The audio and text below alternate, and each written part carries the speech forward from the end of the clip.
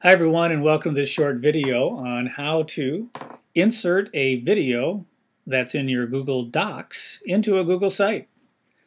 So let's jump in and take a peek at this. First of all, let's go to our Google Docs, and in Google Docs you can upload videos that you've created, and you can also share these, which is sort of cool too.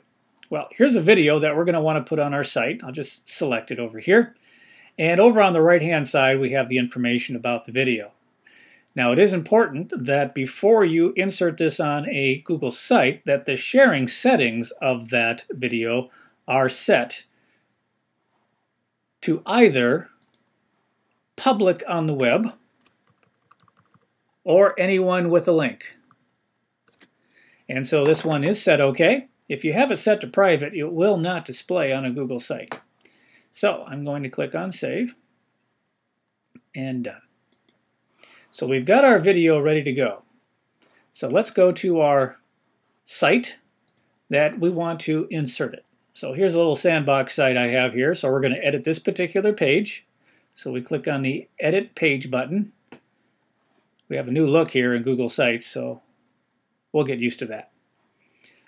Place your cursor anywhere on the page that you want the video to appear. Go to the Insert menu in the top left-hand corner and just scroll on down until you find Video and select Google Docs Video.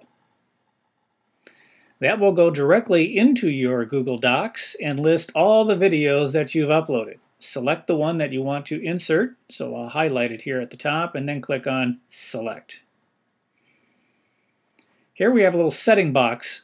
Once we've selected the video of interest, we can change the title right here to anything that we want. I'm just going to eliminate the MP4 at the end there.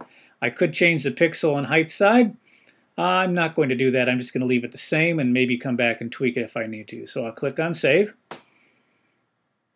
And here it displays the video, but you're not seeing it yet until we click on Save. But here we do have our properties that we can return to, and we can change those if we want.